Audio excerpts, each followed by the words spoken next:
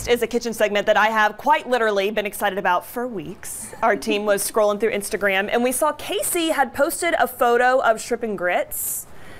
May or may not know, I happen to love shrimp and grits, so naturally we messaged her and we were like, Casey, can you come make this on the show? And she said, duh. So buckle up, everybody. We are in for the recipe of a lifetime. Casey, welcome back, sister. Thank you. Casey is the occasional chef who we've had on to show off charcuterie boards. I had no idea you were this kind of chef on top of that. Yes, I have some hidden secrets. You're fantastic. Thank you. You were in this culinary world for a while. I mean, when I saw was. this photo, I was like, you're so gifted in so many ways. Well, thank you. I appreciate that. I love that. Okay, Thanks. so we're making shrimp and grits, Yes. which I'll say I love, but I'm particular about them. Like, there's a I am certain too. way I think they need to be, and I saw Yes. your photo and I said, that's it, Casey. So how do we make these? Okay, so my 2 secret ingredients is you got to add pimento cheese into your grits.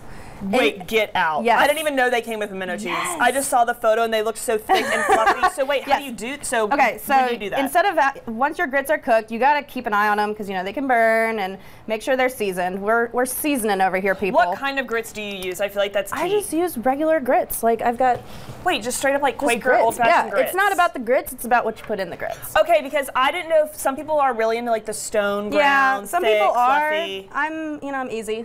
I've got I kids, love easy. so that just makes it that much. I thought you Yeah. were gonna say I get these special grits from this farmer's market. No, we're That very is low-key nowhere in about our town. grits. And I was like, okay, Quaker No. grits, old-fashioned. No, we're fabulous. good. So okay. right before you're about to serve them up, you add in some cheese. You can either make your own pimento cheese. I like to make my own, but if I'm buying it from the store, I gotta go with my girl Palmetto's. Palmetto cheese With jalapenos. I mean, if you don't like spicy, then don't add that. I hope you like a kick. No, we love a good spicy I like kick. a little spice in mine. So also. So you cook the grits first, Yep. then throw in the cheese Yep. once they're all done and ready then to go. Okay. and then they're good to go. Make sure you salt them up. I like to use garlic salt in mine. And then second key ingredient is Conecuh sausage. So even if you That don't like is shrimp, key. you can still make sausage and grits.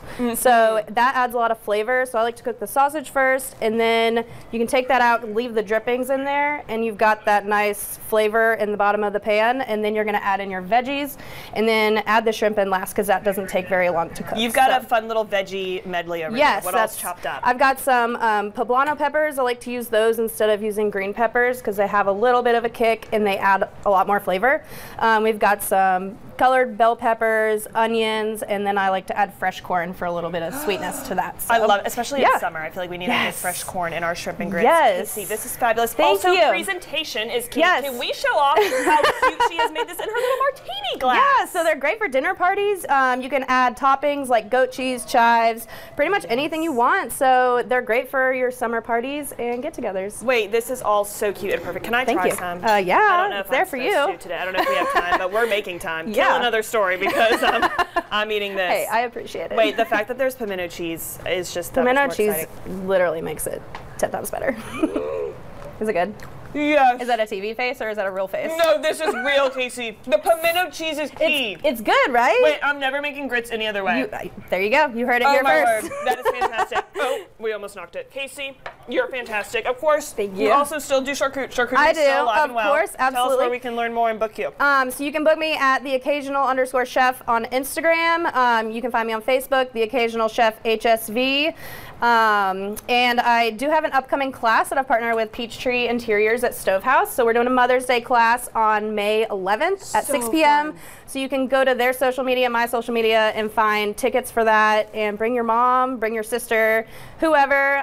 We'll have a really good time. So. Wait, that's a cute, fun Mother's. What day did you say that is? It's Mother's Day Thursday, workshop? May 11th. Thursday, May Yep. 11th. Okay, so get your tickets for that. Yes. And follow along with Casey at The Occasional Chef on Instagram. We've got her tagged on our Instagram as well. Casey, girl, you're fantastic. Thank you. I'm going to take this to my desk. There I have you to go. back on the studio, but I'm going to keep this so nobody else in the station eats it.